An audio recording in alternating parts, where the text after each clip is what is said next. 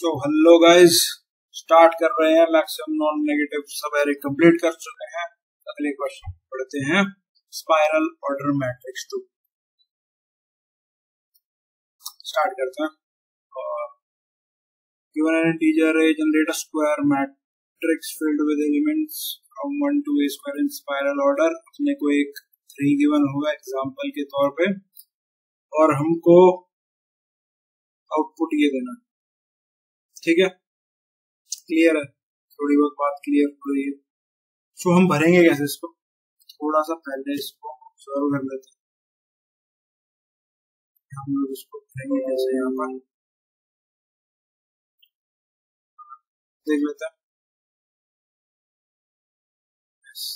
सो हम क्या करेंगे, अपने को 3 भरना। सो मतलब 3x3 का एक मैट्रिक्स बना लेंगे, या रिटर्न कैसे करना है? यस, वेक्टर फॉर्म में। हाँ, सो वेक्टर फॉर्म में रिटर्न करना है। एंड सो वेक्टर फॉर्म में रिटर्न करेंगे, एंड सो मतलब 1 से स्टार्ट कर देंगे और ऐसे मूव करेंगे।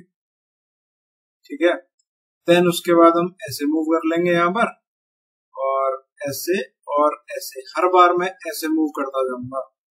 ठीक है, सो यानी कि एक रो स्टार्ट लगेगा मेरे को, और एक रो की एंडिंग चाहिए होगी मेरे को, और कॉलम का स्टार्ट चाहिए होगा कि कहां से कॉलम स्टार्ट हो रहे हैं, एंड कहां पर कॉलम एंड हो रहे हैं। ये 4 चीज चाहिए होंगी। स्टार्ट कर देते हैं। फिर काउंट को स्टार्टिंग में 1 रख देंगे, हर बार इंक्रीमेंट करते जाएंगे जैसे जैसे भरेंगे आप, and we are good to go. आइए स्टार्ट कर देते हैं। इंट एन बोल देते हैं हम लोग। Vector of vector answer of size n definitely, and yeah, so start with एक और चीज जो हमें स्टार्टिंग में डिफाइन कर देनी चाहिए। रो स्टार्ट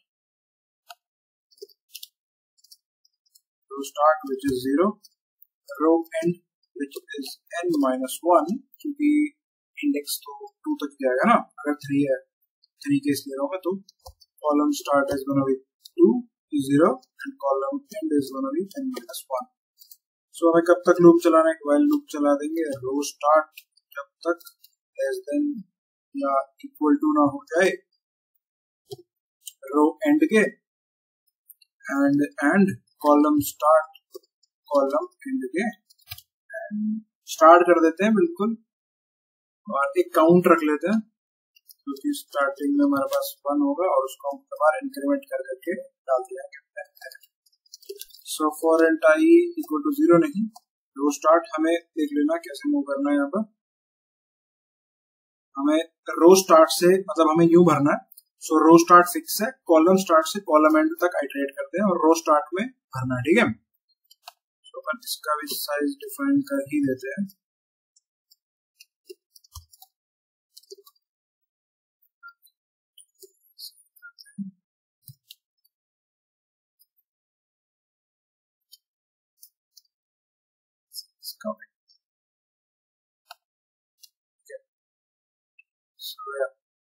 कॉलम स्टार्ट से स्टार्ट करेंगे और कॉलम एंड तक करेंगे, और आई को इंक्रीमेंट और किसमें डाल देंगे? आंसर के रो स्टार्ट में डालना है अपने को, और आई पे, और काउंट को हर बार प्लस प्लस कर देना, और रो स्टार्ट को एक इंक्रीमेंट कर देना इसके बाद। ठीक है, कि रो स्टार्ट हो चुकी है, 1 2 3 डल चुका है जो भी डलना था। अब नेक्स्ट रो की तरफ हम बढ़ेंगे।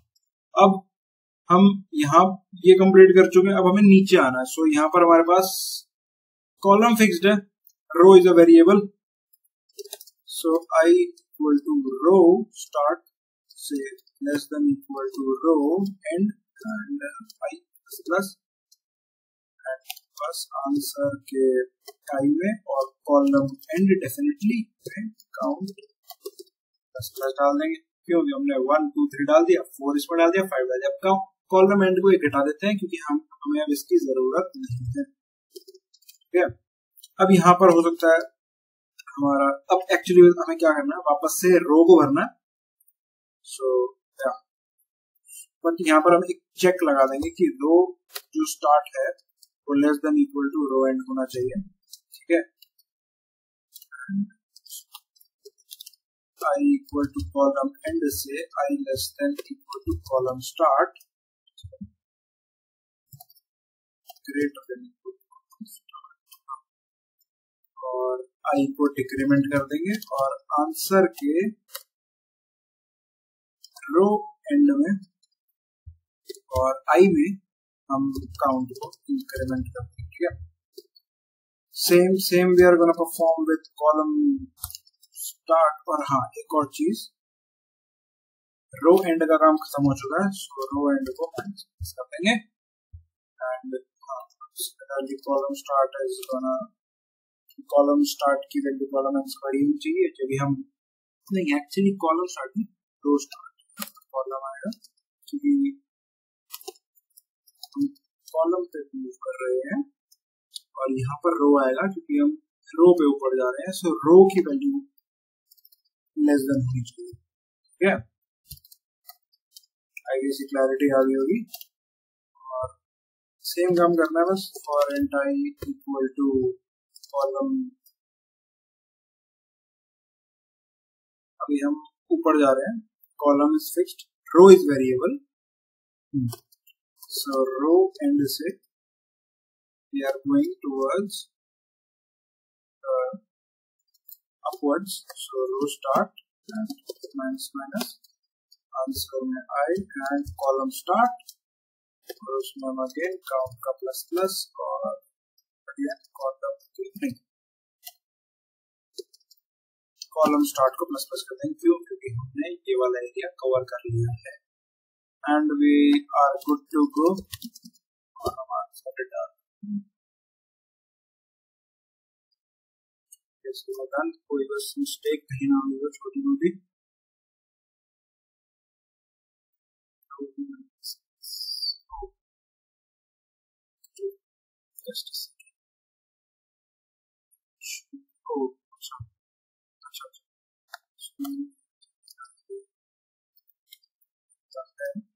ये बेसिकली n क्रॉस n लगाने का तरीका, एक n क्रॉस n का वेक्टर बनने का तरीका, क्योंकि हमें वेक्टर रिटर्न करना है ना कि एरे, अदरवाइज तो मैं इंटीजर एरे ब्रैकेट n ये कर देता हूं एंड वी आर डन और सबमिट कर देता।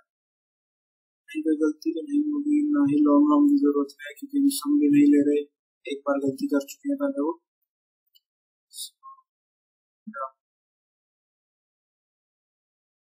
हो जाना चाहिए सब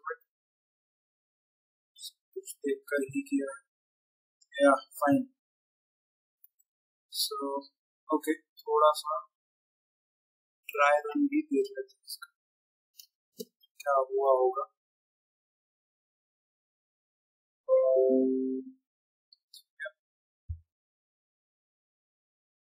सो बेसिकली वही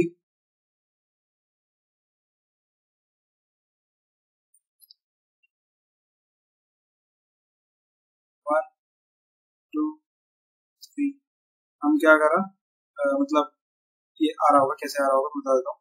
हमने n क्रॉस n का वेक्टर बना लिया है, हमने रो स्टार्ट को 0 से इनिशियलाइज कर दिया, कॉलम एंड को वहां तक मतलब n-1 से इनिशियलाइज कर दिया एंड हम बस डालते जा रहे हैं, ठीक है। कॉलम क्योंकि यहाँ पर एक वेरिएबल कॉलम है और रो स्टार्ट बेसिकली फिक्स है कि मतलब हम रो स्टार्ट के अंदर ही पुश कर रहे हैं या फिर रो स्टार्ट के अंदर ही इनिशियलाइज डाल रहे हैं वैल्यू। सो यार दिस इज रो स्टार्ट और हम स्टार्ट कर रहे हैं बस, मतलब कॉलम स्टार्ट 1 डालेंगे, काउंट इंक्रीमेंट होगा, ये कर देंगे, फिर काउंट इंक्रीमेंट होगा, ये कर देंगे, फिर ये लूप खत्म हो जाएगा।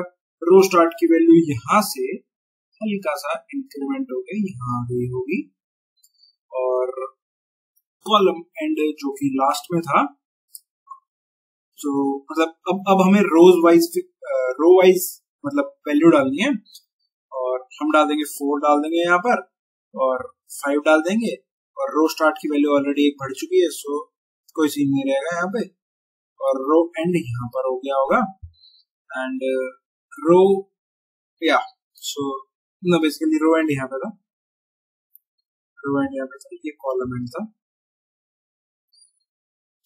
सॉरी ये कॉलम एंड था।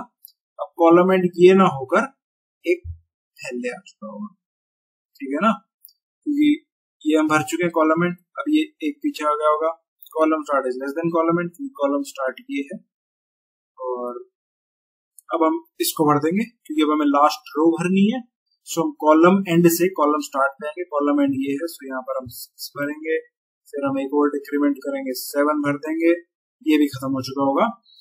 और again row and minus minus यानी कि रो एंड यहाँ पर, ठीक है, क्योंकि रो एंड माइनस माइनस हो गया होगा। 5 6 7 एंड यहाँ पर 8 आएगा और फिर यहाँ पर जाएगा 9 और कॉलम स्टार्ट कॉलम एंड सब भर चुका, मतलब एक्स्ट्रा हो चुका होगा और लूप बन गया, ठीक है। So this was my complete thing and या थैंक्स फॉर वाचिंग। और यही तक था, मतलब कि एसएस का ट्रायल रन भी कर दिया एंड कोड सिंपल, ठीक है। So thanks for watching.